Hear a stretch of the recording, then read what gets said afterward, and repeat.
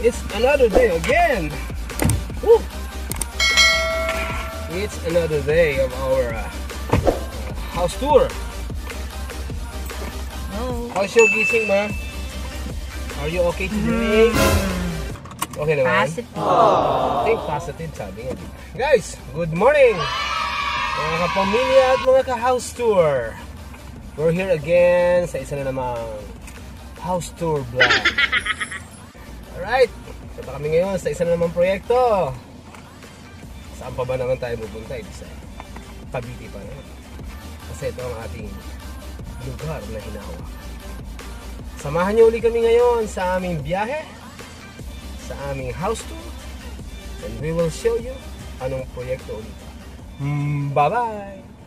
Alam niyo mga ka-house tour, during our travel to Pearl Residence, may dinaanan muna tayo here in Robinson's General Trias, Cavite. So kasabay natin sila nag-tripping dun sa place. So this mall is around 10 kilometers away from Pearl Residence. So sa standard travel time, it is around 26 minutes yung mako-consume mong travel dito. So yun, samahan niyo muna kaming tumakbo, and then we will show you another places here na malapit sa Pearl Residence.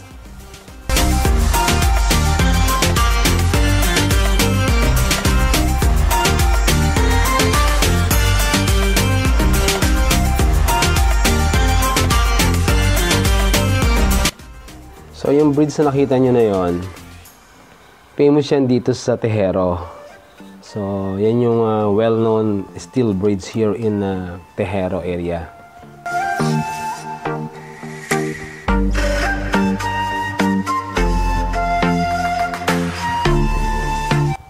So sa right side naman, makikita nyo dito, ito yung pure gold tanza. So itong pure gold tanza naman is around 8.8 kilometers away from Pearl Residence, and the estimated time here is 19 minutes drive.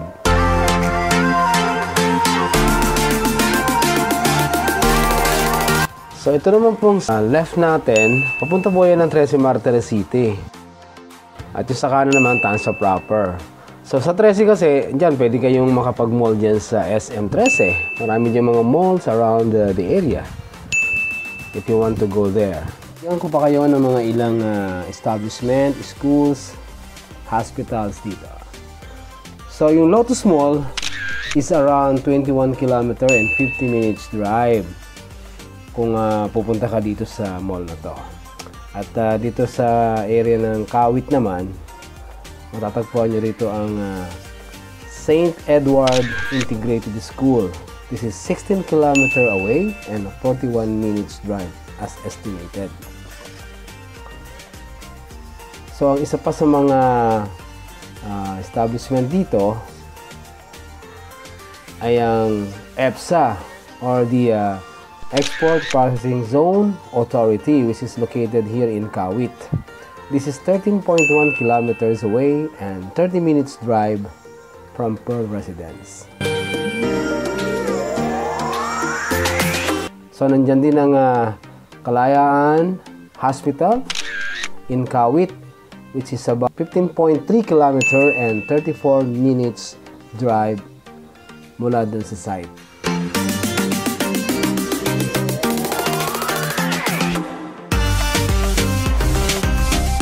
Kung ikaw naman ay isang commuter o isang private car owner, dito makakaraan ka sa mga given expressways here in Cavite, like Capitex, Naic, and other ways.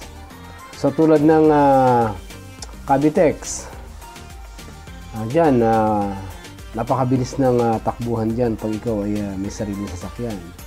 So pasok ka lang ng Capitex Toll Plaza, and then in a matter of minutes, nandun ka na sa coastal, which is napakabilis daanan yan.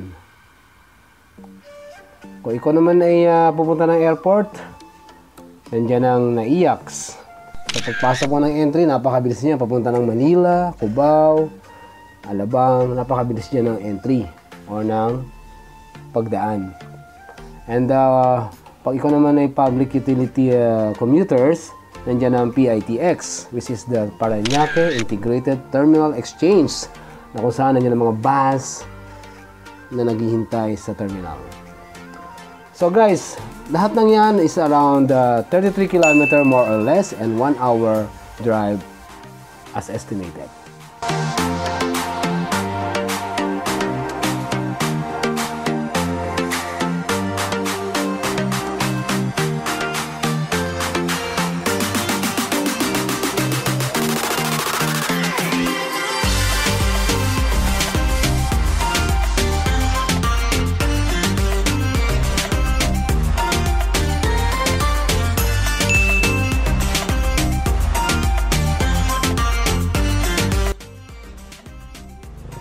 Yan yung galing sa main highway ng Antero Soriano. And then ito yung pinaka-site nila rito. This is the main gate nila.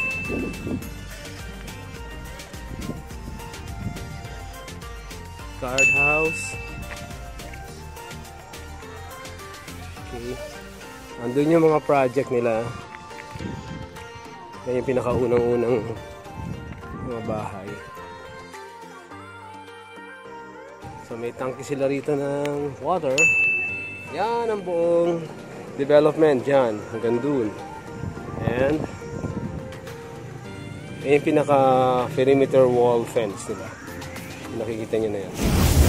Dito tayo ngayon sa Pearl Residence.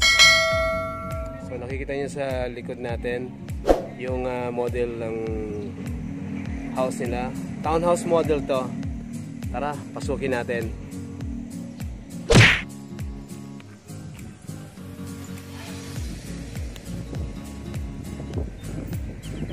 Yung model unit ng Pearl Residence. So, hindi yung dress up.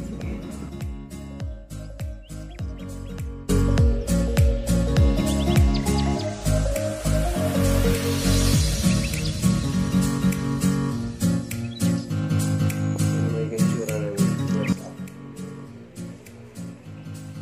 Pwede yung gayahin siya.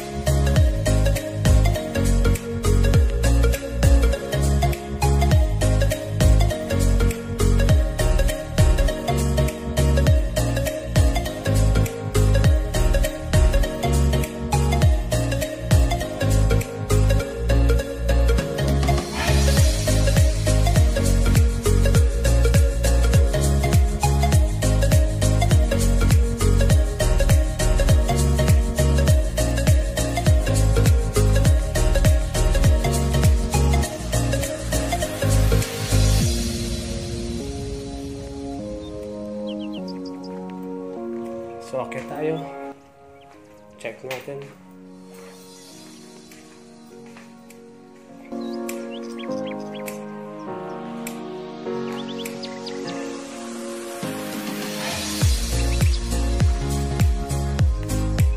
Tubular steel handrail. So, meron tong room dito. Sa left and sa right. Check natin.